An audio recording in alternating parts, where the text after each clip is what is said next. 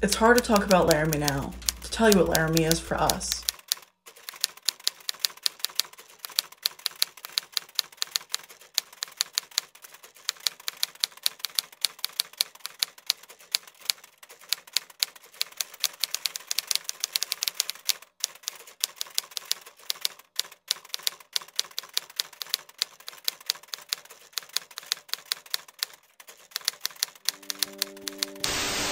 Well, the news reports started trickling out on Thursday, but no names were mentioned.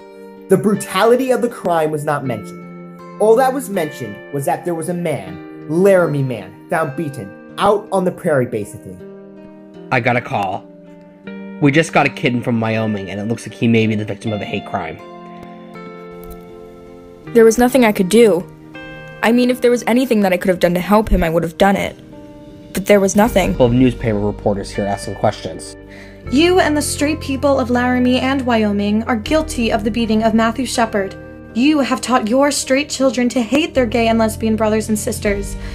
Unless and until you acknowledge that Matt Shepard's beating is not just a random occurrence, not just the work of a couple of random crazies.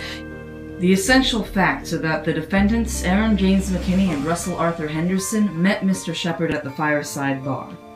And after Mr. Shepard confided that he was gay, the subjects deceived Mr. Shepard into leaving with them in their vehicle to a remote area. And it's kind of unbelievable to me, you know, that I happen to be the person who found him. Because the big question with me, like with my religion, is like, why did God want me to find him? If they put those two boys to death, that would defeat everything Matt would be thinking on them. Because Matt would not want those two to die. He'd want to leave them with hope. H-O-P-E.